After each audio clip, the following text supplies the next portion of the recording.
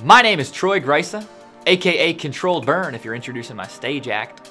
I'm from Wisconsin originally, then I moved down to Florida, then I moved out here to the Pacific Northwest in Portland. Depending on context, I have many different favorite props. I could just make a list of them, but I would say overall 3 poi. If I was stuck on an island and I had 3 contact poi on static tethers, I would not be that sad.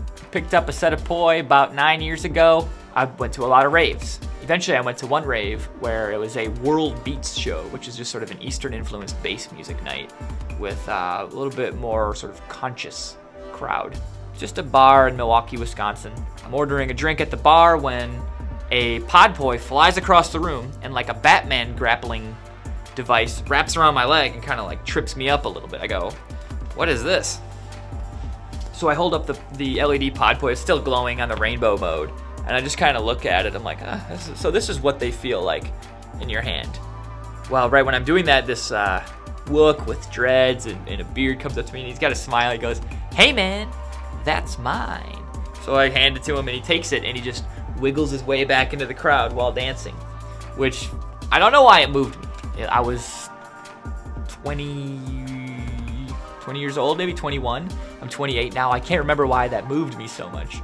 But essentially his role as a participant in the dance floor culture, all these people with hoops and poi and probably staffs, I'm like, I want to participate in that culture. What's the buy-in cost? Took out my phone and ordered a $20 set of spin balls. Oh, what is a flow state? How many people have answered this? A flow state is when you have a slightly raised heart rate. Maybe your pupils are dilated a little bit. You're a little warmer than you were when you started. It's the optimal state of brain-body connection. To balance work and play, flow arts is great, and to balance mental and physical, it's great. It just brings balance to the body. My performances at Dante's are my contribution to the local scene. I am overly confident in my stage acts. I'm really exaggerated with my movements. I want to inspire people to be their best selves and to do the most, you know, to be their most extravagant version of themselves they can. I want to contribute to the 3 poi community. I love juggling poi and wall playing. I want to inspire people to do their technical, challenging tricks in new environments. I like to write music about flow arts. I like to write inspirational music about flow arts. Hip hop, sort of poppy sounding music. So Flow on Fire, you find them very quickly in 2 places. First is Poi Chat, when you ask, hey, what do you recommend for contact poi? What do you recommend for high-end LED practice poi? What do you recommend for fire poi? Other competitors are mentioned, but Flow on Fire consistently is the first company mentioned. I had a very specific need, which was LED knobs for my fire poi.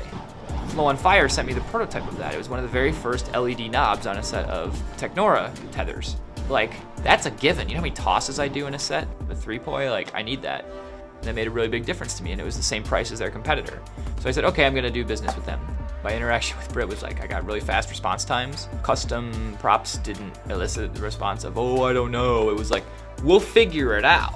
And then the next layer was when I looked at their portfolio. They had an excellent Etsy page that just made it so easy. I felt so confident going forward. I enjoy working with Flow on Fire so much because I get to impact the world that I want to. I get to put R&D, research and development ideas into the works. And then I get to see them come to life. The amount of people that Brit sponsors, of course I want to work with that. Of course I want to be with somebody who's putting money back into the community. I just feel such an impact on the community that I love.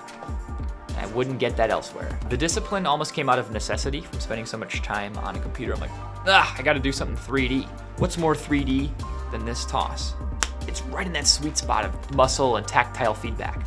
So my discipline is publicly jamming. I'm gonna jam where people can see me. Again, going back to my stage acts, I wanna inspire people to do their thing. I don't care if you juggle. I care less if you pick up and juggle 3 poi. Do your thing. Do your version of 3 poi. When you see the weird guy in the park, he's so focused, he's so disciplined, but he's doing something that looks silly.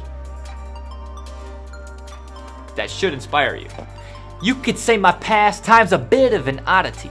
Well, crowds of muggles say I'm considered a prodigy, but I'm not an anomaly. Lots of weirdos spinning. Commonly, us heroes are hidden, lurking in the woods with festies and wooks, working on our patterns, getting plenty of looks. That's a wrap.